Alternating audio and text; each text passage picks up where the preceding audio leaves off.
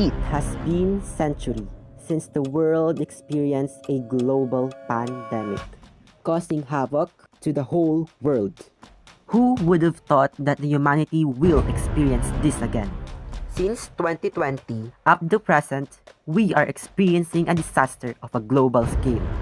One of the greatest threats to the humanity, the COVID-19 pandemic. For the past 2 years, we have witnessed the collapse of economies of many countries, forcing lockdowns, closing of schools, and starting a new normal that people never expected to happen. The COVID-19 pandemic has been the biggest disaster that the world ever faced in the 21st century. It is caused by severe acute respiratory syndrome coronavirus 2 or SARS-CoV-2, which is specifically originated from Wuhan, China. It was first discovered in 3 persons who had pneumonia and were linked to a Wuhan cluster of acute respiratory sickness cases. In nature, all of the structural properties of novel SARS-CoV-2 virus particles are seen in related coronaviruses.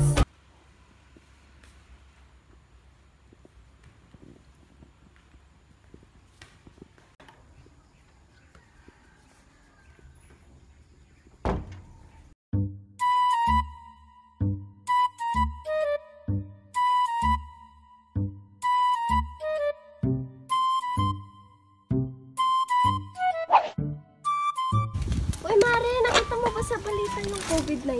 Ay, nako, oo. Lagnat at ubo lang naman kasi yan.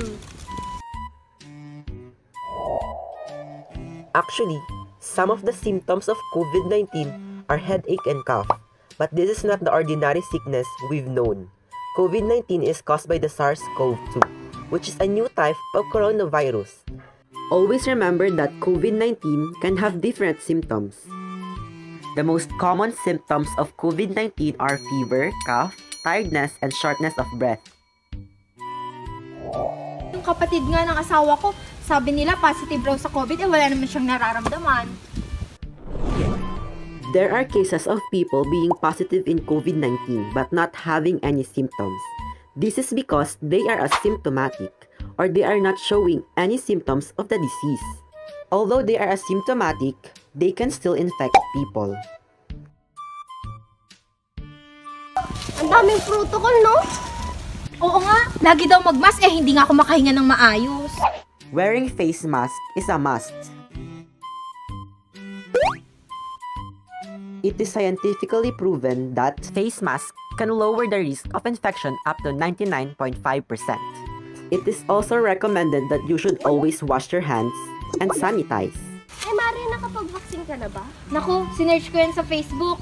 Microchips daw ang mga yan at gagamitin para manmanan tayo ng mga gobyerno. That's false. First of all, the government doesn't have time to spy on every citizen. And second, vaccinations are built to strengthen the immunity of the people against COVID-19. So do not be afraid of vaccination and get vaccinated now. Hay, kung effective ang vaccine, bakit kailangan pa ng booster? Since the virus is mutating, it is also getting stronger, resulting it to have more powerful variants. That's why there are boosters. Please remember to only believe facts about COVID-19 and stop spreading fake news regarding it. Always remember not to discriminate people who suffered in COVID-19. Dahil COVID ang kalaban, hindi sila. As your guide, always remember the A, B, C, D, E, F, G, H. A. Always wear your mask. B. Be vaccinated. C. Clean and wash your hands, then sanitize. D. Distancing socially and physically should always be practiced.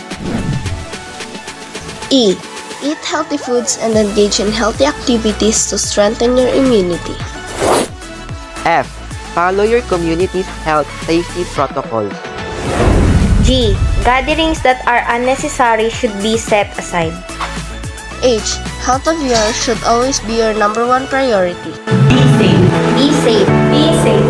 Let's all fight COVID-19.